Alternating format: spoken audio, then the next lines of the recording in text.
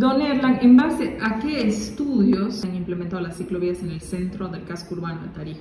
Esto es algo que debe de responder el proyectista, ¿no? El que realizó este proyecto de la ciclovía, ¿no? Entonces, por decirle, para mí es un poco complicado a ciencia cierta responder esto, decirle, ¿no? Cómo ha sido en sí, digamos, ¿no? En base a qué se ha dado.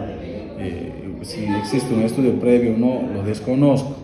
Usted, cuando ha llegado a esta oficina, ¿no le han entregado, digamos, el estudio, el estudio que justifica la implementación? No, básicamente no hemos requerido la documentación necesaria, pero teníamos a la persona encargada, la proyectista, que dependía anteriormente de la Secretaría de Movilidad Urbana, y ahora, bueno, se encuentra en la dirección en la Secretaría de Planificación, ¿no?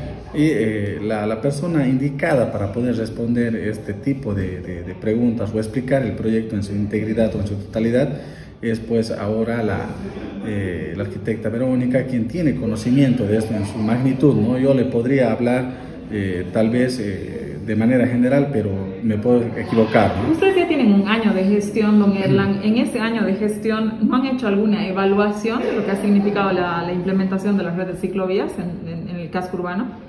Nosotros hemos hecho evaluaciones en el tema de un poco descongestionar el centro, ¿no?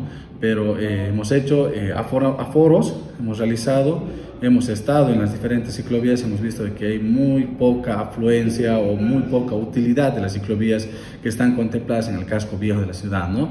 Entonces tenemos nosotros estos aforos que en su momento vamos a presentar, ¿no? Para que, bueno, en base al requerimiento de la Secretaría de Planificación, ya que ellos son los que dan el lineamiento de los nuevos proyectos que ya están, ¿no?